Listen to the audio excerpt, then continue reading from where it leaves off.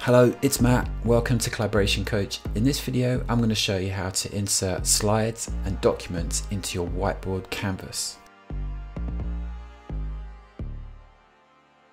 Okay, so first question is, why would you want to insert a Word document or a slide into your whiteboard canvas? What problem is this trying to solve? This is useful if you are developing documents and slides in a group. So whether it's on a Teams meeting or actually physically in a room together, and you need to be able to whiteboard the development of the documents or slides. It's also useful if you're sent slides or documents from outside of your team or group and you want to review them in a group setting. So let's see how it works. From the whiteboard, if I hit the plus button, that's kind of the insert button, insert something from outside of whiteboard. And you see you've got Word document and PowerPoint document here. Let's go for PowerPoint first. I hit PowerPoint, first thing it asks you is to pick up the PowerPoint slide. It doesn't direct you to the cloud to do this, it actually directs you to your computer. So in this case, I'm using the Windows 10 version of Whiteboard, and it's sent me to the C drive of my Windows 10 computer. Now I've got some folders that have been synced from Office 365. I've got OneDrive and I've got another Collaboration Coach SharePoint site. But if you haven't done that syncing, then you're probably going to have to download it onto your computer from SharePoint. All right, so I've got this folder called Whiteboard. I'm going to hit this workshop agenda PowerPoint slide, hit open.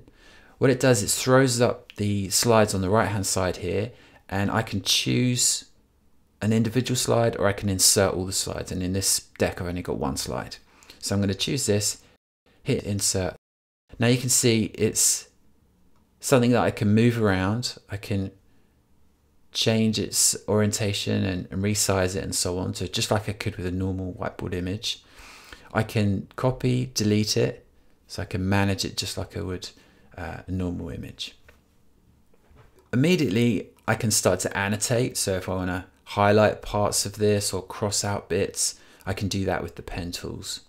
But I can also, if I select it again, use this tool called the ink grab, which will actually turn my slide image into ink. So you can see it's slightly changed the way it looks and feels. But what it means is that I can now manipulate it as if it was ink. I can choose the eraser, for example, and actually erase parts of that image. It also means I can lasso bits, select them as individual parts, and then move them around. So I can start to manipulate the slides, and perhaps if I was putting some more slides together and I wanted to move bits and pieces or bullets across into the other slides, I could do that. All right, so far so good. Now let's take a look at the Word document. It works in exactly the same way. I hit the plus button to add it, I hit Word. It prompts me to find my document. I've got this annual report here. I'm gonna click open. Again, it throws it up on the right hand side. It shows me all the pages within the document, and I get to choose which ones I add, either all of them or some of them. In this case, I'm just going to hit this one, go insert selected, and here it is. I can, again, manipulate it just like I could with the slide. And I can move it around, I can resize it, and I can zoom in and out of the page.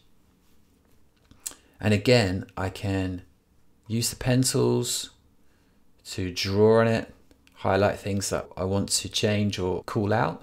And I can also turn the Word document page into ink with the ink grab. So now the ink grab has turned it into ink, and I can delete parts with the eraser. I can select parts and move them around as individual components. So if I wanted to put another Word document page together, I could do that with the individual parts.